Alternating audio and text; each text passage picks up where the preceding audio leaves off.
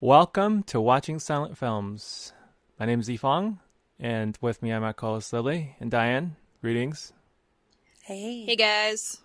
This week, what we do in this podcast, we watch a film or series of shorts, and we talk about it. That's what we do on podcasts. And this week we've picked Der Rosenkavalier, which is The Night of the Rose, in 1925. That's when they were in production, but it was released in 1926. It's the final entry into Robert Wiene's filmography that we have access to. Let's put it that way. I am not sure if there are probably most likely more films that aren't available on YouTube or things that are accessible to people that's running in film festivals. But beyond that, at least for the purpose of our podcast, we've come to the end of his filmography of the list of films that's accessible to us. So, and what a final movie entry. We will get to that. Yeah, and before we get to that, though, let's just do a real quick what we've been watching. Anything you guys seen in the last couple of weeks that would constitutes a sort of a classic movie in the classic realm, I call it. I feel like I just watched something recently, but nothing to the extent of it being a classic, of course. Ugh. Well, last week I know we talked about Hitchcock, and so I watched a couple of Hitchcock films, and that was last week. The one that I really enjoyed was... You mean since last week? You've seen additional Hitchcock films? No. Oh, okay. No, that was just last week. But I did like Blackmail very much. I see. Yeah, I was thinking in the interim, since we were recorded or... No, haven't had time. Life has just been rushing by. Yeah, likewise. Same here. I'm sure I've seen... I feel like I watched something and I just can't remember now. It's the problem I have is I often just not remember the details of whatever it is. Oh, you know what I watched? It's more of a modern classic. Is the I can't remember yet. Mid '80s, David Cronenberger's The Fly, which is a remake of the 1950s The Fly. Help black me! And white. How's that? Help me! Well, have you seen either or? The 50s one version. Yeah, that's a lot tamer. That's for sure. Oh, I'm sure it is. The 80s one is basically over the top. So it's just incredibly gory. So if you're... Is it a slasher film? I've heard of it. I've never watched it because obviously a fly, ew, gross. No. Well, I don't remember if I fully watched the old black and white. I may have seen bits and pieces of that. I really can't remember. But the premise, I think, is the same for both movies, which is that a guy figured out how to teleport between one pod and another, and he teleported himself, and then a fly got in and then basically spliced this gene together. Ugh. And so he became, in his genetic makeup, sort of like half man, half fly hybrid. At least that was more the 80s version. I've dated guys like that before.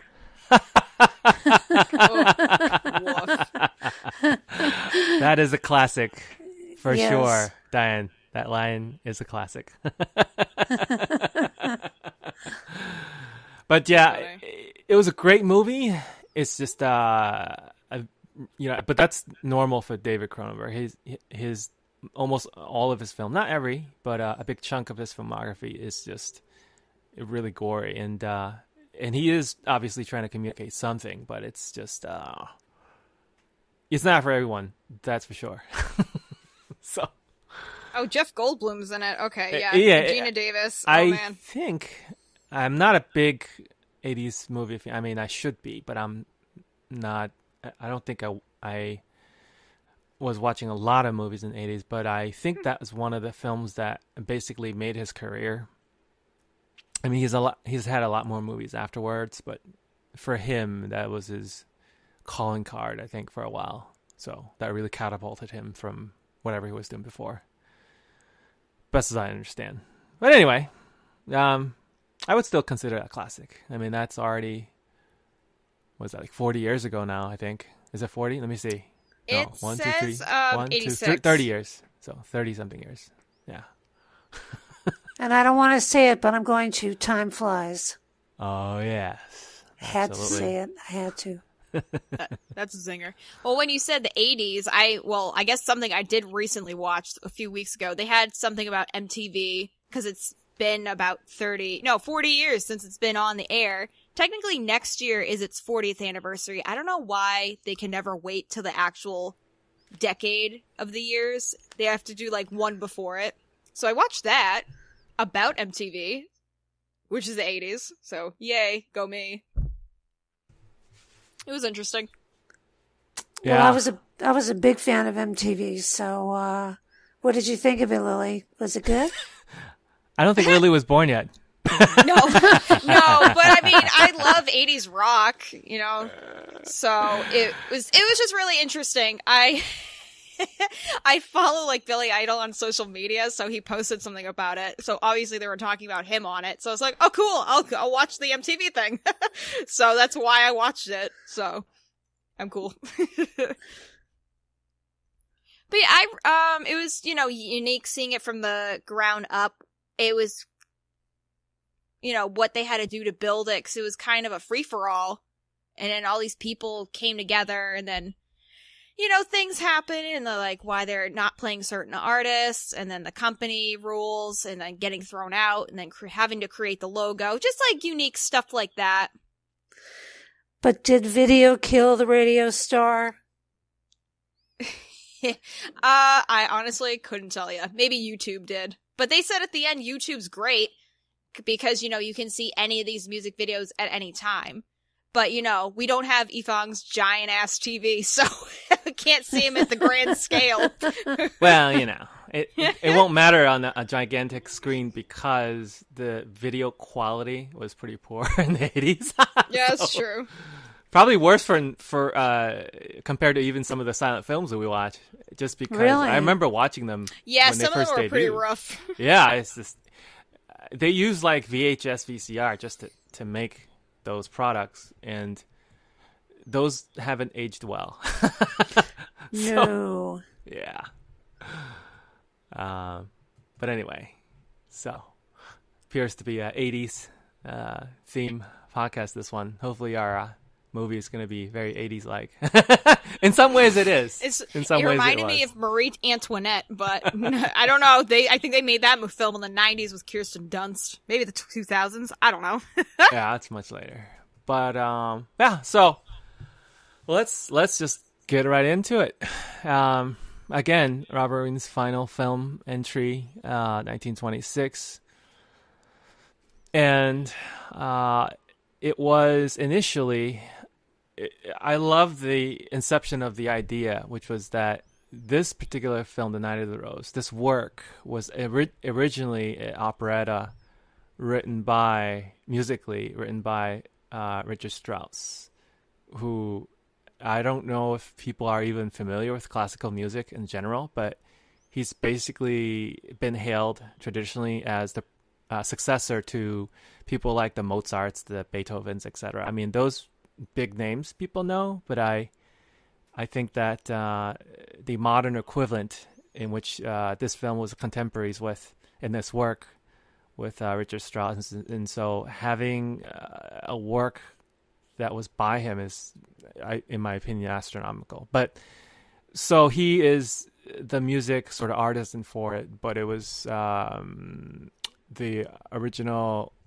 operetta or libretto by Hugo Hofmannsthal, and he's the guy that sort of dreamed up all this stuff. I mean, he and Richard Strauss basically created this, and it was based on a novel.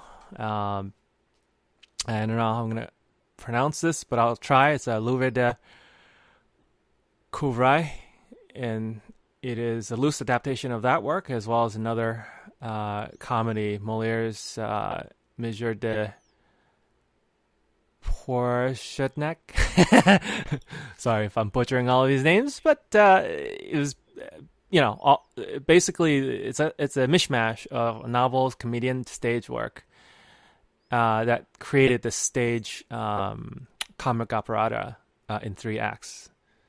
And the initial inception of this is 1911, and it was first performed in the Königliche Opera House, which is in Dresden, one of the most popular, well-known opera houses really ever. But I'm not like a opera fan, so I don't really know all these details. I'm just reading from the Wikipedia.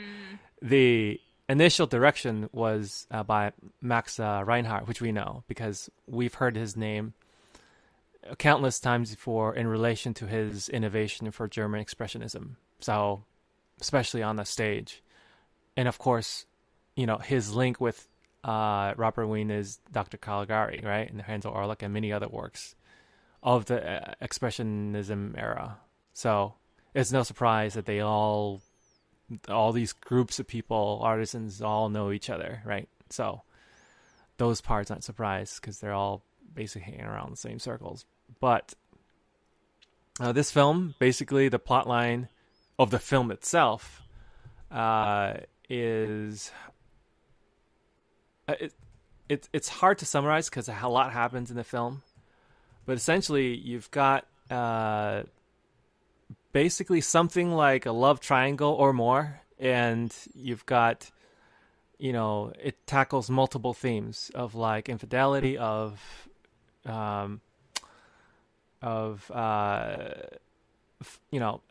parent and child sort of in marriage. And it just ultimately dealt with a lot of stuff. But the plot itself is pretty straightforward, in the sense that you've got a prince and a princess who marry each other without sort of falling in love. It was kind of like arranged, I guess. But the prince is off to war, and now the prince is by herself, and of course she has an affair with another character who is kind of like a womanizer, playboy character. And that particular character essentially is our main star of the title, the Knight of the Rose. That is him. And he falls in love with a girl that the prince's cousin is trying to marry and get rich off of. And so, it essentially the hilarity ensues in terms of the rest of the plot line. A lot of back and forth. In fact, I feel like it's very Shakespearean. So, anyways, it's in terms of the theme of this film, I really felt like it was a grand departure from what Robert Wiene normally tackles, at least based on the films that are available once again to us. I know you weren't there in the beginning when we were talking about this, Diane, but I know Lily was. We talked about Fear and even Caligari and Hansel Orlik and all these works. He, again, seems to be very focused on sort of the dark recesses of humanity and the impulses there. And in some ways, some of those themes are still here, but not in the shadows of the darkness, right? If anything, this film highlights that shadow and darkness on the interior character level, which is actually pretty amazing. So I would say that his tendencies towards those types of films are... He has basically departed of that. I was concerned in the beginning, Diane, basically saying like, well, I wish all of his films weren't like that, because I don't really think that most directors are one-note type directors. They tend to sort of diversify their works and try to do new things. And so that was my fear in going in, because we had seen a string of them, right? Apparently those happen to be the ones that are preserved, at least as early works. But I would say starting with INRI, which is about essentially the Passion of Christ story, that was a big departure. And what was the last one before The Knight of the Rose? What was the one? Was there another one? No. We did Fear, we did Knight of the Rose, we did Caligari, we did... No, maybe it's just these two then. I thought there was one more. We did... Yeah, I can't. Oh, that think was of any Hitchcock. others. Okay, sorry, that was totally different. So, yeah, so these two films makes me feel like he's probably done a heck of a lot more than this, and we just unfortunately have access to only a limited amount of film titles that he has. So, anyways, but so you kind of came into this towards the end of his filmography, Dan. So, what do you think about this one? I was overwhelmed by it. I thought it was extremely well done. They talked last week or the week before when we talked about INRI. They talked about the thousands of cast members that had to make up the film, and this film really did have thousands and thousands of people in it. It was just an extraordinary production.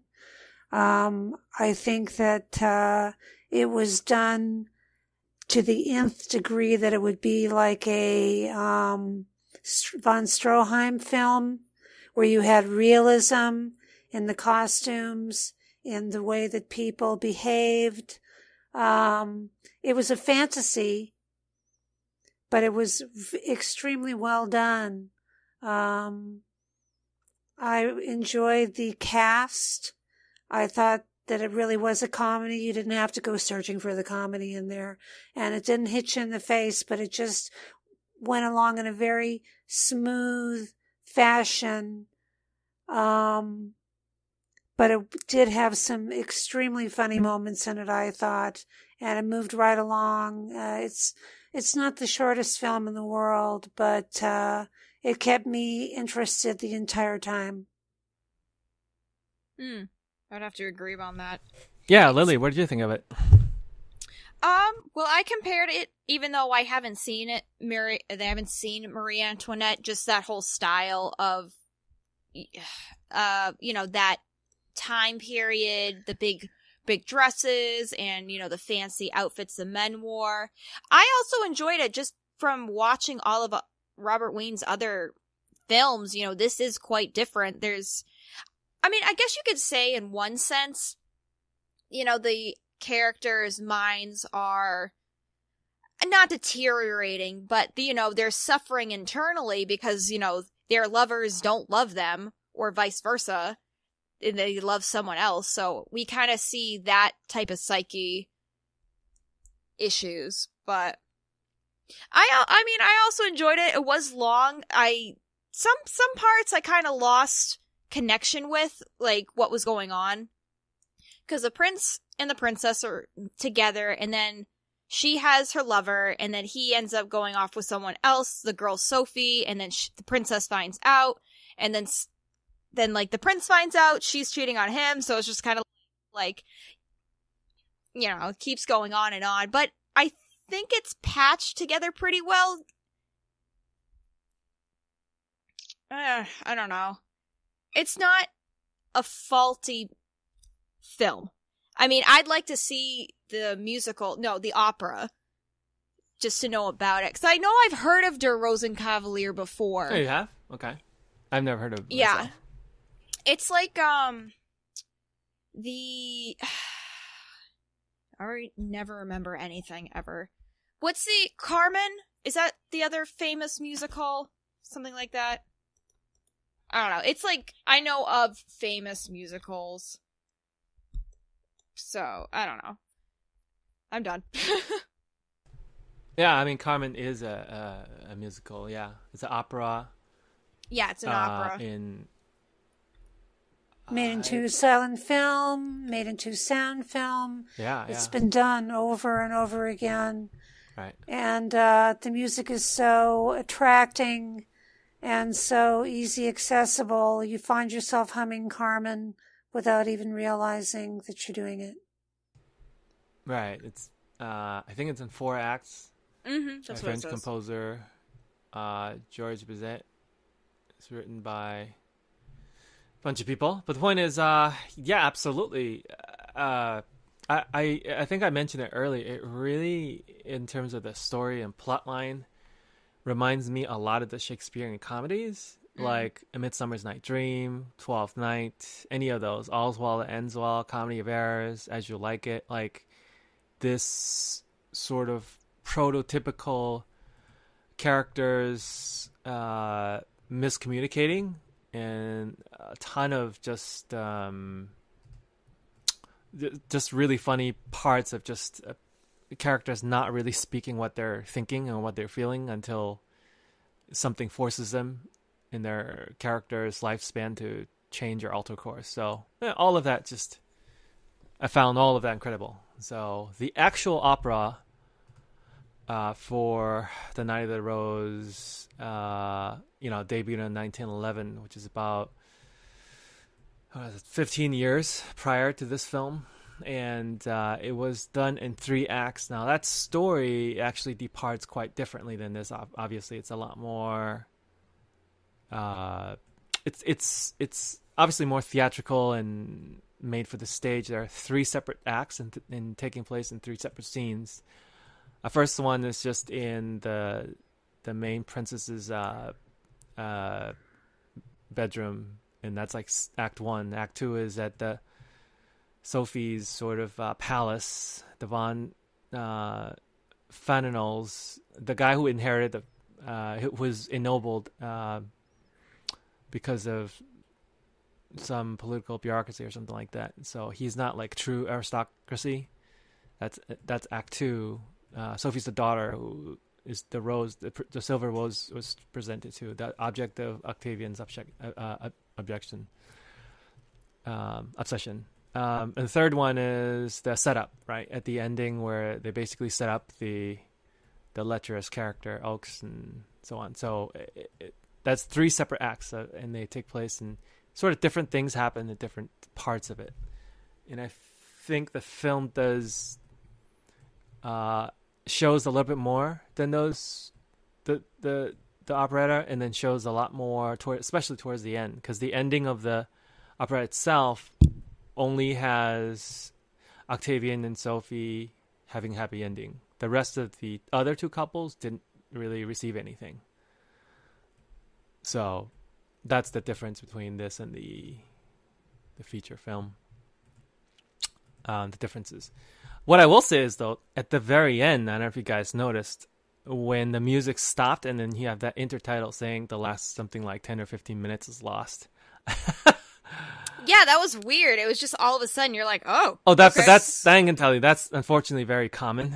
Not the last part, but just missing parts of film. And that Yes. films getting reconstituted, I don't know if there's not restored. Restored is the only restored, yes, in terms of the film quality, but also like they basically put up the available footage that they have, and also still photography if they have the publicities, and then the intertitles if they have them. Basically, they strive to tell as much of the original story as possible, given whatever they have left. They basically I don't know what the word I'm looking for, like reconstituted, for lack of a better term. like lemon juice. Actually, This was a lot sweeter than lemon juice for me. When that moment happened and the screen went black and it was silent before they let us know that this was the end of what existed, it cut it off completely. It was kind of a shock. You really wanted to finish it. You wanted to see the end of it. And I think they handled it very well. I think that Strauss's music was superb. I think those little bits and pieces, because that's what it was, little bits and pieces that they found to wrap up the film, to give it some kind of fullness, it worked for me. It might not have worked for somebody else, but given all the grandeur of this particular costume picture, and it was really grand. I think that they pulled it off very, very well, because to set up an entire orchestra to restructure this film was a magnificent act in itself. I think the orchestration was really wonderful, and that's really what fed the film for me as well. I know that Lily has said in the past, well, the music's not right, and I agree with her. Music's not right, it doesn't work. Mm-hmm. This one was really good, though. It fit, it just blended really well. They know what they're doing because they're watching the screen. So, absolutely, all of that. I also want to, I don't know if you got my email, Lily, earlier, but I sent you a video of the 2001 Space Odyssey. I did see it, but I didn't look at it. But did you hear the score? No, not yet. Okay, if you listen to it, like, you'd immediately recognize it because so many of Strauss's themes is still being in use in terms of for many, many things, whether it's advertisement or the current media. He, like I said, because he's the successor of all those classical composers, he likes to utilize very romantic type themes in terms of classical music. And there's a thing called the leitmotif, which is like this ability to have very strong melodies for his music that just it lends itself naturally to film and storytelling. And that's why it was a great match between him and not just the operetta, but this particular film, even though I read another review of like an opera review that reviews operas professionally. Mm-hmm. They kind of turn their nose at the film because, of course, their biases, they want everybody to see the stage itself, right? But I would say that he kind of, the composer Strauss, revolutionized even modern music, especially if you talk to Max Steiner and Bernard Herrmann and all those people who did like stuff like Gone with the Wind and Casablanca and many, many classic film scores, all the way through like John Williams. You know that name at least, right? Like the theme of Star Wars. Oh yeah. They all used his technique, the notion of the leitmotif, like da da da da da. Like it's so melodic, it's so memorable, it's so strong, and that allows the person enjoying that piece of artwork, whether it is an opera or the film medium or now TV, but in radio and on and on and on. Whatever you're watching, that story basically the music draws you into it and allows the emotions to take weight. And that's his contribution, I think, not to just this work, The Night of the Rose, but to all of the music that we know of now in terms of modern classical music. Highly influential. I'm not saying he's the be-all and end-all on everything, because there are definitely others, but his influence is pretty great, especially when it comes to film music and melodies of film scoring and music. Does that make sense? Oh, yeah. So super fascinating too. Yeah, and so it is why the music is like so amazing in when you transition scenes. It has different themes for different characters. Even though that snooty opera review said that it's basically a hodgepodge, a collection of all his previously performed works, which is true because he already did the work for the operetta itself. So we're taking kind of the bits and pieces of it, and it is being reorchestrated for the film by another person, seems like. It's like the comment I made last week about the film critics making critiques about film. It's like, well, do you do film or do you just talk about film? Shut up and get in there and figure it out. Because obviously they're going to be like, oh, it's, pish posh. It's like, well, are you writing amazing scores? No, shut up. But my point is, I think to me personally, the film itself, because of the music and the way it's all put together, I've never heard of it. I haven't seen it before, but to me, it's one of the best silent films I've ever seen. It's at that height.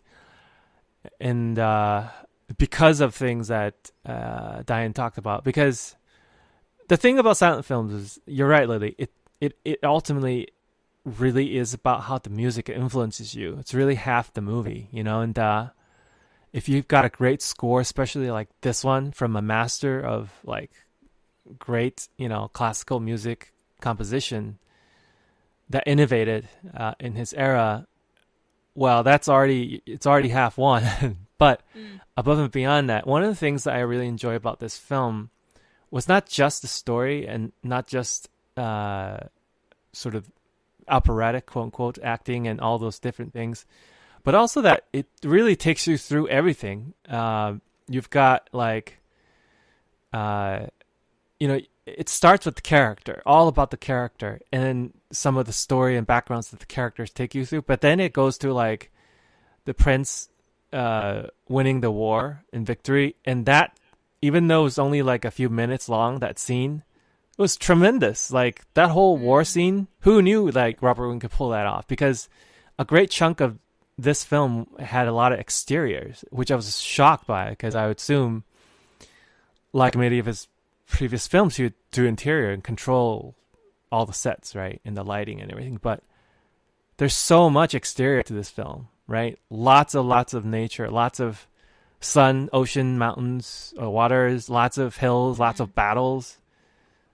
It's a sweeping epic drama, right? You talk about epics. This is one of the epics of the silent era. There were many, right? But this is coming towards the tail end of it. And it, I mean, I haven't seen it, but it's probably going to be something like the Abel Gantz's Napoleon. Have you seen that one, Diane? Or oh, yes, heard about it, right? Absolutely. You've seen the 7-hour cut or 5 hours? I've seen the 5-hour cut. They find more and more and more of it, and it's a magnificent film, absolutely magnificent. But do you know what I'm talking about when I reference that? Because I feel like that segment where the prince is at war reminds me a lot of that feeling, right? When you watch an epic scope like that, right? Well, I was too busy concentrating on the storyline that was happening in the palace and the palace grounds, and basically, at least this is just from my perspective, that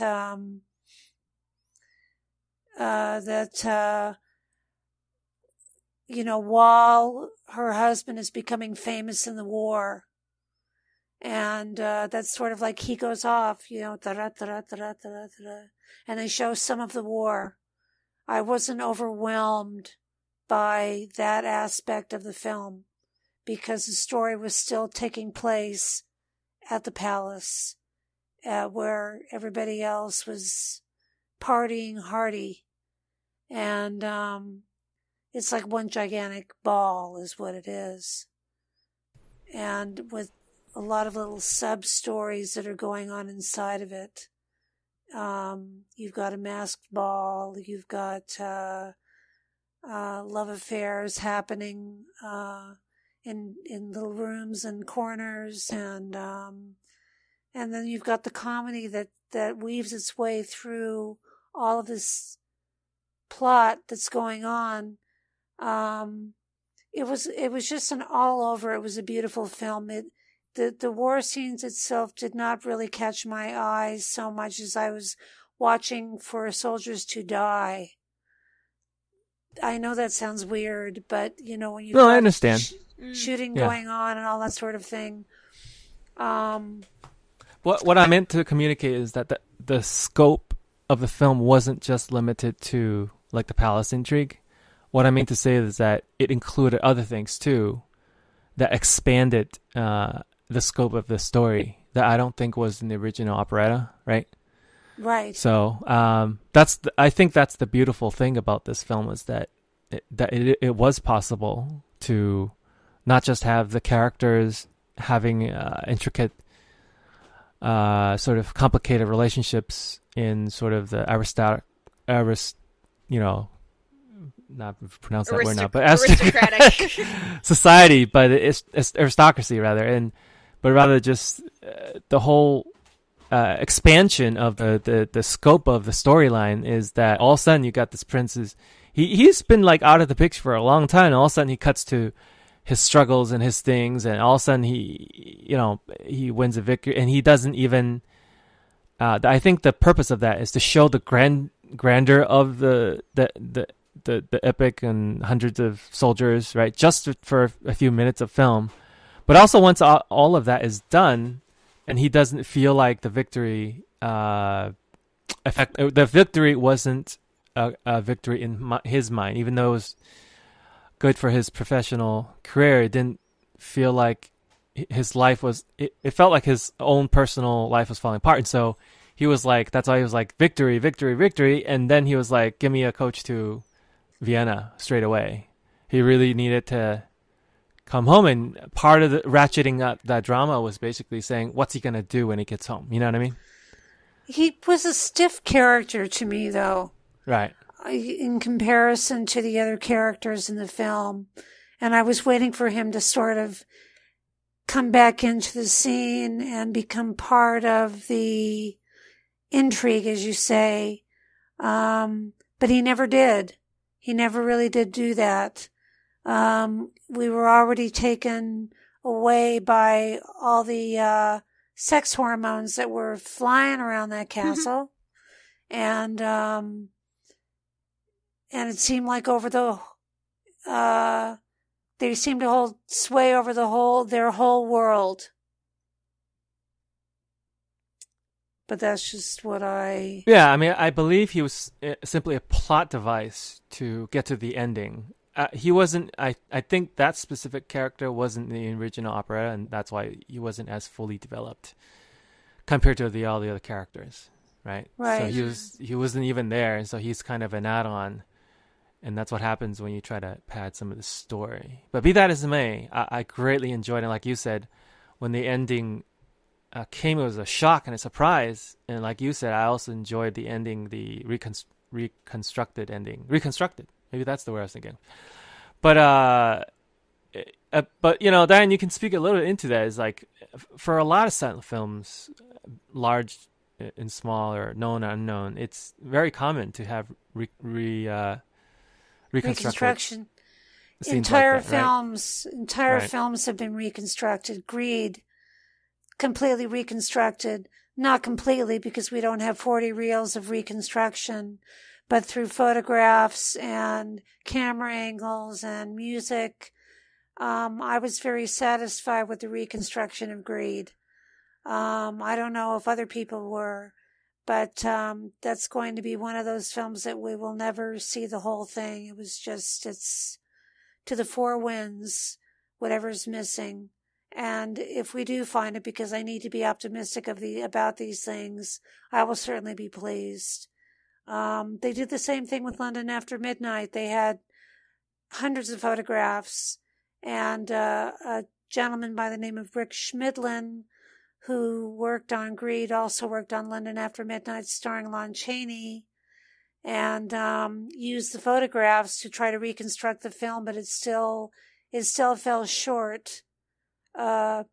It was also known not to be that great of a Chaney film, but I was much more satisfied with Greed and what he was able to do with that. He worked with a lot. There is another gentleman, his name is Philip Dye, and he wanted to reconstruct Theda Bara's Cleopatra, which is one of the most sought after lost silent films today, and which people get very excited over, even if they see one photograph from that film. And he wasn't able to do it, unfortunately, even with the hundreds of stills that he was able to procure. So he had to turn it into a book, which, fell short of his dream, which is a shame because it was beginning to build with what he had. But he didn't make it. But he had to do something with all the hours that he had put into and all the time and effort that he had put into restoring or reconstructing, because there is a difference between restoring and reconstructing something in my mind. I don't know about you. Yeah, that's kind of the thing I was trying to get at, Lily, is that even quite a number of films we already reviewed on this podcast, there are many of those that have had reconstructed scenes. I believe one of the, I don't remember the name, but one of the shorts that we watched where him going up this swimming pool, and he dives and misses the pool and lands like straight through that one. the ground. That was one of the Buster Keaton movies. Buster Keaton, yeah, where he basically goes to China and comes back with Hard his luck. kids. Yeah. Yeah, and so that's an example of like they hadn't found the lost footage, but they reconstructed it with stills and bits and pieces, and of course they ended up finding it years later, and then now it's in the media that we have. But the point is that reconstruction is a common thing with sound, just because the virtue of how much volume of sound films are lost. And so on one hand, it did surprise me for this particular movie, Neither Rose, but on the other, it didn't. So, but in either instance, and it was like, I thought to myself, well, of course it had to be the ending, right? Because to me, the most important part, where you want to see how everything wraps up, which I think it sounded like it tied up like with a happy ending, this particular film. I think it did. Yeah. I liked it. I don't need a downer at the end of a film. Right. Especially one like this that was meant to be a comedy in the first place. Right. It reminded me very much of, there were some scenes in there that reminded me of, Mozart, right? This is by Mozart? Mozart, yeah. Yes. There's a scene in this particular film where they're doing a play on the stage, and it's again very Shakespearean, right? He does a lot. Very Shakespearean. Yeah. Yes, and it's about the Baron being made fun of in his quest to be with a young woman, to marry a young woman and buy her from her father, and he recognizes that he's the one that's being japed, and but what's going on stage is absolutely hilarious to me. I thought that was one of the funnier aspects of the film, and it did remind me of the kind of plays that Mozart would do. Mozart wasn't just a serious composer; he was also a composer of comedy opera as well, and so it still has that kind of flavor to it.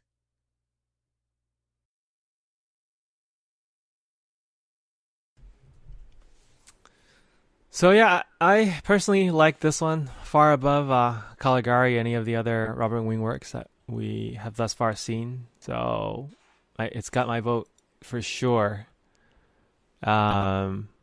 Anyway, do you guys have any parting thoughts about it, or any additional thoughts? Well, somebody really did their homework in the lives of the court. There was, besides the balls and the parties that were going on and the big picnics and the way that they entertained themselves, there was a lot of ballet going on in this. And this is the way that royalty entertained themselves. This was not for the common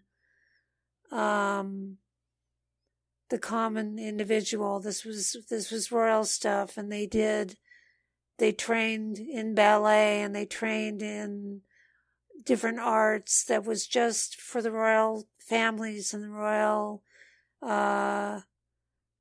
community. And I enjoyed the ballet that they were doing in one of the scenes of the. Now that had a lot of people in it too.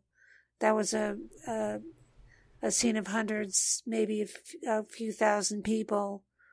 That was pulled off and very well done. The aristocracy, right? The aristocracy, yes, and their life was really well done. I was gasping at the costumes. I thought the costumes were absolutely... They were phenomenal. They were phenomenal. The wedding gown, supposed to be the wedding night for one of our characters, and that gown just, woo! I was just amazed, and all she got was a kiss on the hand because her husband had to leave to go to war by. and she had gotten all dolled up. I mean, more than dolled up. That gown was incredible in its creation. And that's what she had, who he had left behind was a woman in love and ready to start off in that world of sexual love and marriage, and it had to go someplace. So it went to all our the hero. costumes were amazing. Absolutely. Yes, they were. That's why I was talking about von Stroheim's films, where he liked to get the costumes just right. Right down to their underwear. And that's where he got in trouble. But it's true, though. You have to get the petticoats right. You have to get every fine detail, because if it's off, hey, someone's going to know, because I'm sure there were quote-unquote nerds back then, too. Or, enthusiasts of that culture. In that time, it was, I think, to transition from... I mean, there's still aristocracy today, like... England and a bunch of other European countries, I'm sure. There's still some kind of left in the world, largely bygone, of course, now. But in the earlier 20th century, there were a whole lot more. I think a lot of countries were changing from the aristocratic society into a more democratic type, and due to revolutions and on. So politically, there were a lot of things that were changing, but it wouldn't surprise me if there were still a fair number of people. Maybe they might know some of these specific things. Like I remember the scene in this film where, because the Fenanel family, the dad and Sophie, they were new to aristocracy, so they didn't know all the details, and so they had to have a guy come in and say, "You would curtsy this way," and somebody is going to present the rose, and exactly 11 minutes later, come with the record, like all these details to tell them, like they had to be told what to do and what those social mores were, because they didn't know they've been granted these things, and so like that little detail was pretty significant. This actually all reminds me of Luciano Visconti, the director and artisan for a bunch of movies, Italian movies about royalty and aristocracy. The Leopard, 1963. What was the other one he did that I saw? The Leopard, definitely. Senso. I think Senso. 1954? It's got to be this one. Yeah, that one. Yeah, there's a couple of Italian historic dramas where this director, Luciano Visconti, would make about a lot of which is the passing of aristocratic society into sort of the modern era.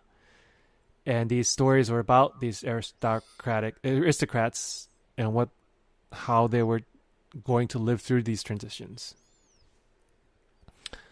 What's interesting, he himself was aristocracy who made that transition. So he put a lot of his personal livelihood into some of these films that he made about the loss. He's got a nostalgia for aristocracy. So in some sense, this movie reminds me, of course, this is much earlier than the films that he was making, which, again, wouldn't surprise me if this film influenced his stuff.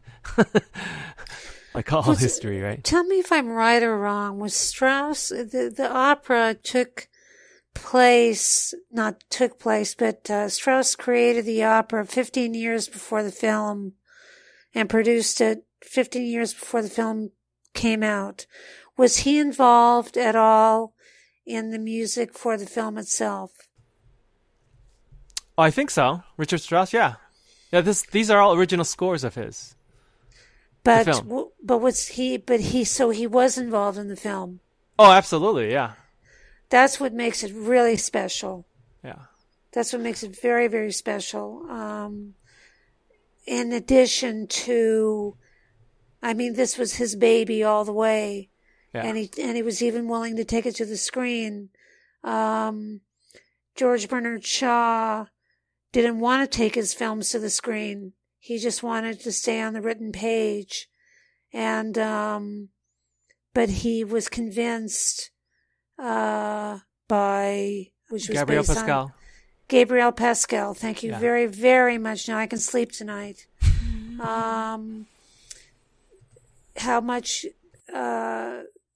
GBS would have hated the ending of My Fair Lady in compared to Pygmalion, which was much truer to what he wanted to get across in his story. And that was a 1938 film with my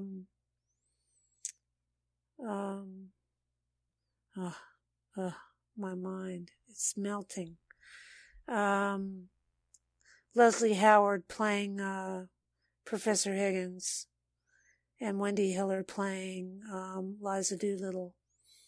So there, I got my mind back together.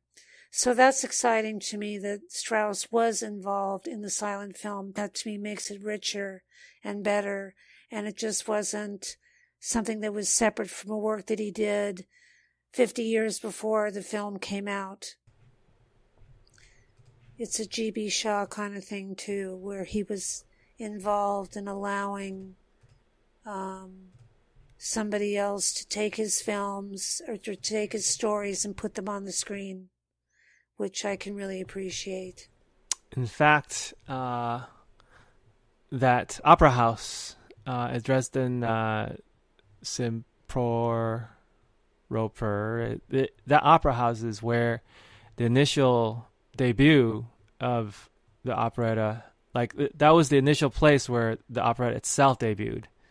So the operetta itself debuted at this opera house, which is why it kind of made a point to highlight that in Dresden, with the creator Hoffman and also the Hofmannsthal, and also who wrote the work in terms of the written story and page and stuff like that. The actual music. Yes. But the music itself was by Richard Strauss, and he was there conducting that in 1911 when they debuted and premiered that whole thing. And now 15 years afterwards, again, 1926 in January, they premiered the film with Robert Wiene and all the company. So they did it the same exact place, but instead of a play, operetta, it's now a film. And he was there at the premiere. In fact, the tidbit, I guess, trivia, is that the music during the film's performance was provided by an orchestra. At the premiere, this was conducted by Strauss himself. The film's projection speed had to be adjusted by the projector in order to fit the speed of the orchestra, because I guess this is I'm not a fan of, Strauss. I mean, I don't listen to his stuff like, on Spotify regularly. Yeah. What I'm saying is that of what I read, Strauss tends to like his music's fast. Like he likes to play even old material like at super speed.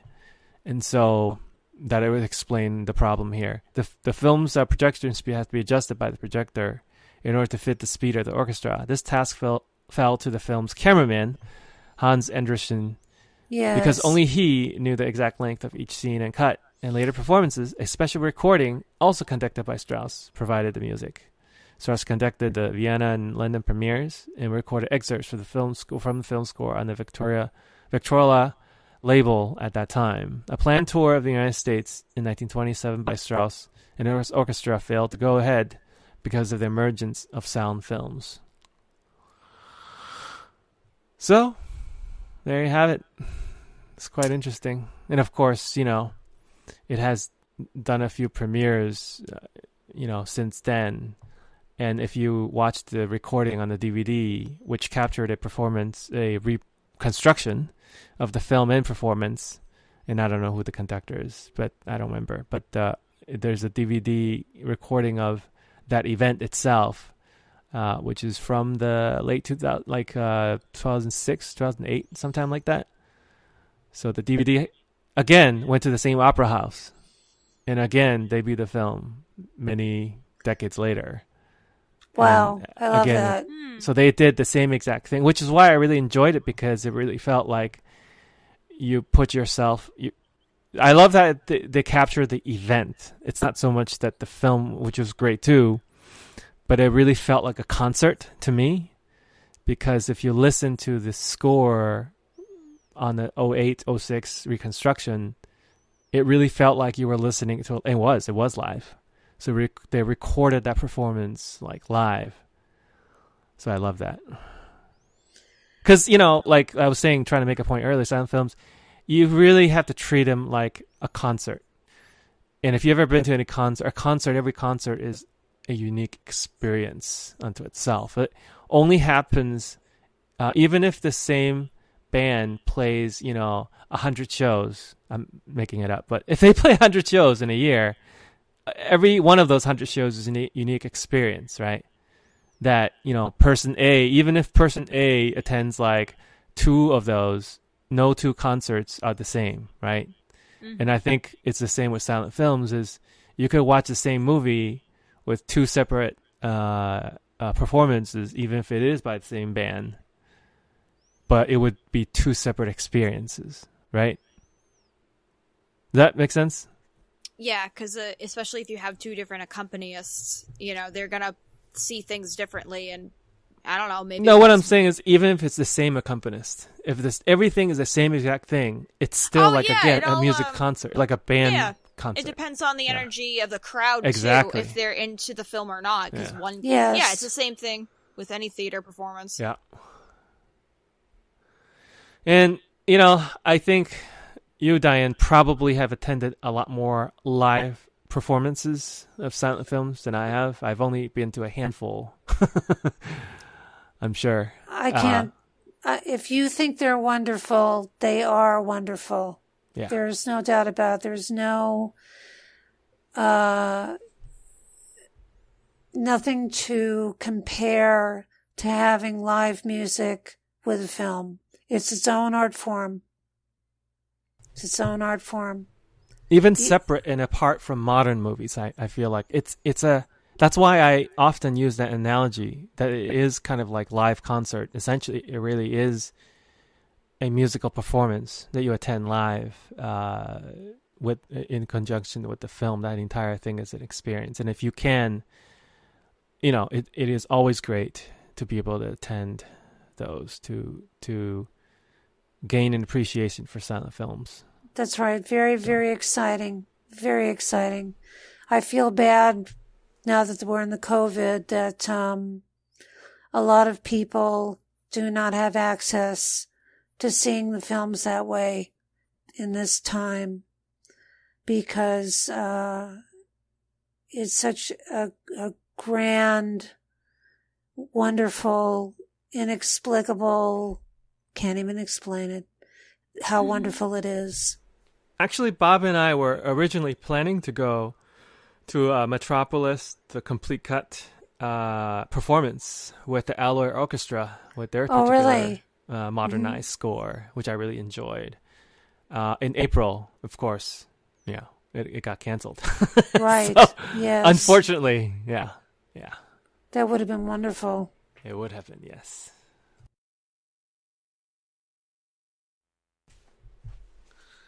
Where was that going to be? Was that in Boston? Yeah, that was going to be in Beverly. Yeah, I was actually trying to acquire tickets for it. I did text you, but I think you were busy that night, that particular evening or something. Probably, yeah. Because I would have gone. I mean, I know 128, obviously since working in Salem, so I would have been like, yes. Yeah, but what I'm saying is that, unfortunately we're in this sort of pandemic situation. But if it weren't for that, I just think that any performances of silent films is worth going to. Even like the worst ones is still worth going to, because it's that connection of like live music in a film. There's some sort of a strange alchemy that occurs when you can enjoy a silent film that way. That's, again, totally unique for this silent film era compared to even modern music, modern score in modern films. Anywho, I think we could probably go on, but this is, to me, is an amazing piece of film, especially the live performance capture, like we were just talking about. And, it's almost unfathomable that I would see something of his, Robert Wiene's, surpass Dr. Caligari, but here we are. I really do enjoy the comedy and the drama and the different sort of highs and lows and the different characters ebb and flow in this particular work, and also the music and score rendition were astonishing, setting up the stage for film scores for decades to come, ultimately. It was pretty darn close to a live performance for me. Yeah, it really felt like a modern movie in many ways. It didn't, especially with Robert Wiene's technical abilities. It just didn't feel like it was a movie from the 1920s. Like, it really felt closer to something that was in my lifetime. At least that's how I enjoyed it. Even with the reconstruction of the ending. Because I love how it was beautiful. Yeah, even with that, I feel like that it taps into your imagination a lot more, which I really enjoyed. How you would, like, in your imagination, connect the dots. There are, Lily, by the way, entire films reconstructed with still photography and intertitle text, and that's it. That they have zero footage of the film. Like, that's crazy. Yeah, like F.W. Murnau's The Four Devils is a movie that he made in the Hollywood studio system because he was from Germany, and this is post the rise of the Nazi, and he basically bailed, and now he's in the U.S. So he's made a bunch of movies, but he made this one called The Four Devil, and it's supposed to be an amazing piece of work, but it's lost to time so far. And so far. But they've done a 90-minute reconstruction using stills. There's a huge amount of production stills and publicity photos, and scripts and so on. So they reconstruct, and I loved it. Even though it's reconstructed and I know it, I use my imagination. It was almost like I watched the movie. I didn't, but it was like, you know what I mean? So yes. Yeah, I wrote that down, so I'll check it out. Do we know if it's on YouTube or? I know it was part of a DVD because I have the F.W. Murnau's DVDs. So one of the movies has that. I don't know if it's on YouTube or anywhere. But anyways, I'm just using that as an illustration that that's the desire of so many silent film fans, is that they want to see these movies, but they're not available. And in lieu of that, the reconstruction's sometimes better than nothing at all. Right. So.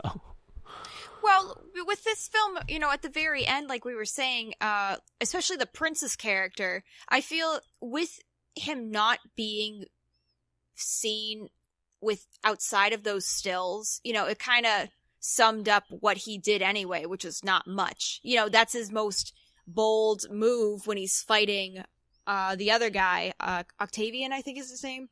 But it's just, because it's in a still frame, I don't know, I kind of felt like, oh, okay, good enough. Just because of he was kind of the plot device. Right. I thought he was going to kill him because I've never seen or read about the play, so I didn't know how it was going to end. So it felt like he was on the path because he's, a seasoned soldier and, aristocrat who uses a sword for fun is not going to beat a seasoned soldier, right? Who's now a general or something. Mm-hmm. And so I really thought he was just going to kill him outright. That'd be the ending. I mean, I would say we never know, but we do know how it ends because the intertitle card told us, oh, they get all together. Yay. Yeah, happy endings for all. Happy endings. Yay. All right. Any parting thoughts? I mean, it's a beautiful film. I really enjoyed it. It one of my favorites, for sure. I'm with you.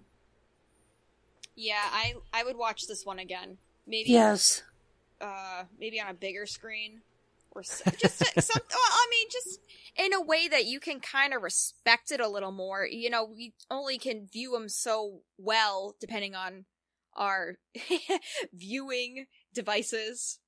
I mean, obviously, I didn't watch this on my phone, but then that way you can just get more of the experience of the sound matching with what's on screen. Yeah.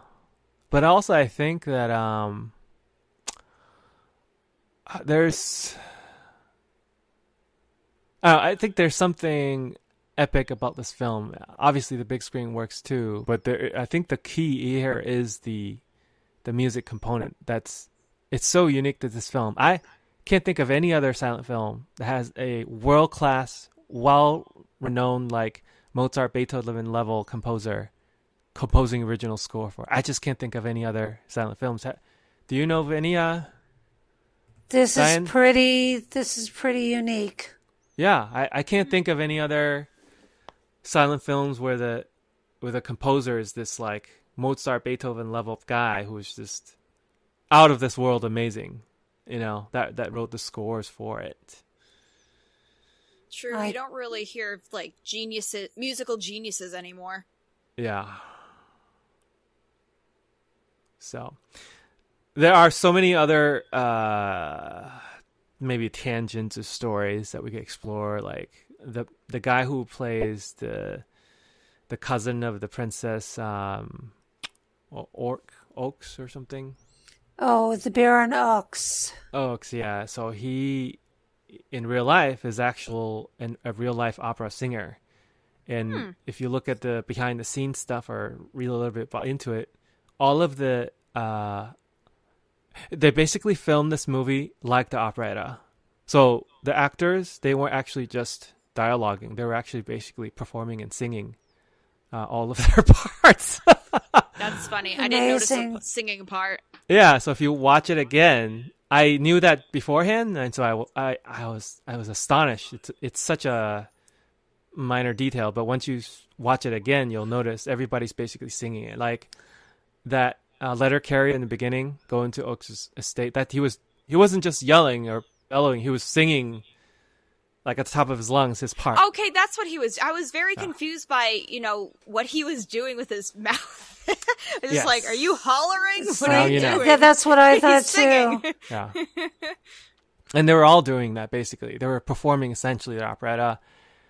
That, that's how the great directors do it. They do go for authenticity, even though they know at that point in time that they weren't going to record that audio portion and attach it to the final product.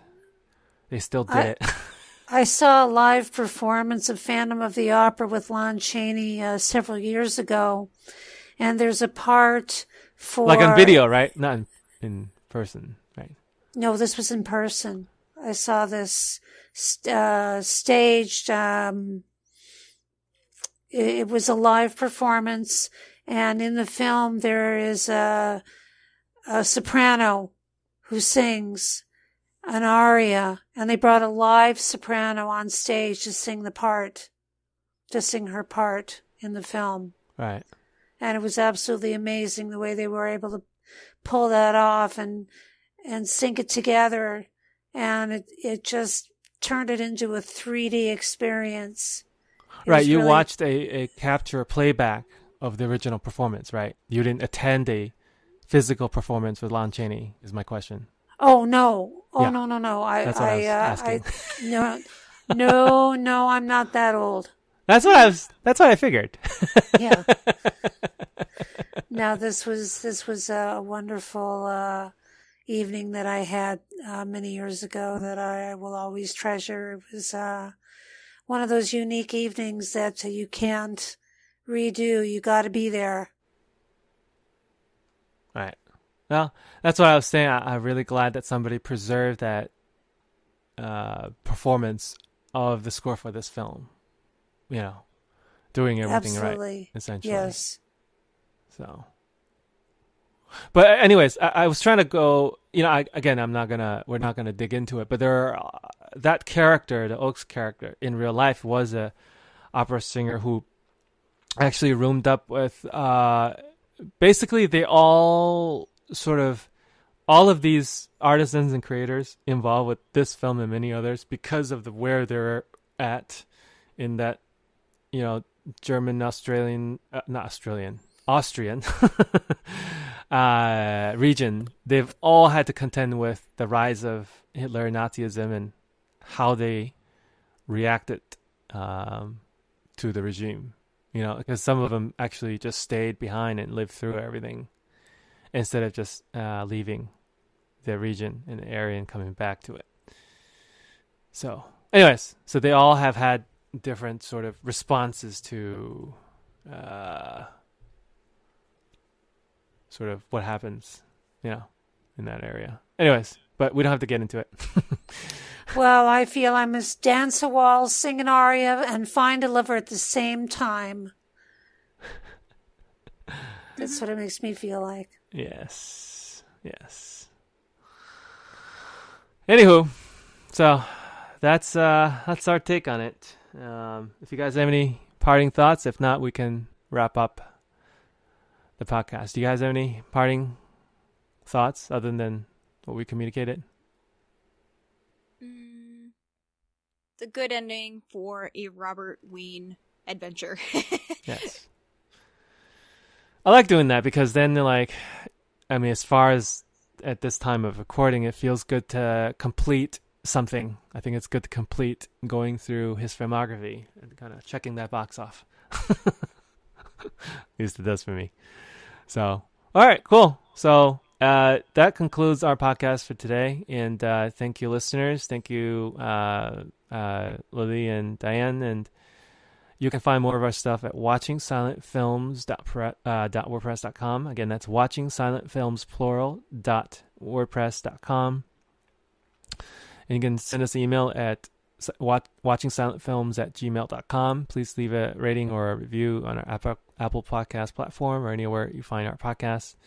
You can find more of Diane's stuff at the Silence Plural Majority Wayback Machine as a Facebook group. Just for a search for that, and you'll see a bunch of very interesting throwback to the silent era. And that's all we have for this week. So thanks again, listeners. Thank you again, Lily and Diane. This episode was produced by Lily and edited by Fong. Bye-bye.